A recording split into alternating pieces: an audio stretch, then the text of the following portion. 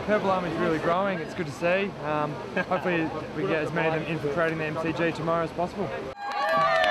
It's pretty surreal actually. There's so much great support here. People have come across from WA, so it's fantastic. Yeah, do you want to tell us who the young guy is? This is Andy Kirk, this is Brett Kirk's young boy, so it's his second parade, so he's giving me the advice at the moment.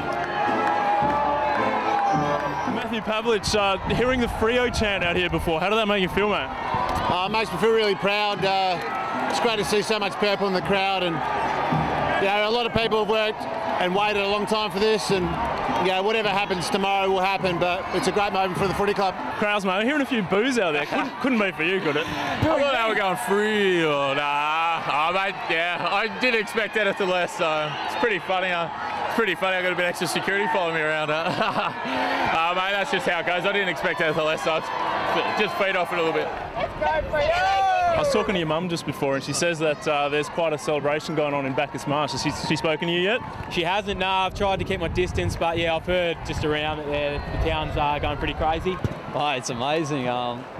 So many people down here, and it's good to see a lot of Freo supporters, which is great, and it's just a great atmosphere. I heard One Direction was also in Perth yesterday. I heard Mickey Barlow shared a bit of a joke getting off the bus. Do you mind sharing that with people? Yeah, he did. I think he was just trying to pretend that I was Harry or something, and I'd heard that One Direction was close to being at the airport or something as well, so that was a bit of a laugh.